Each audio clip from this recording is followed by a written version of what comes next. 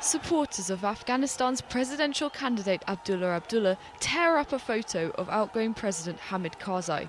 Preliminary results on Monday said alternative contender Ashraf Ghani finished first with over 56% of the vote.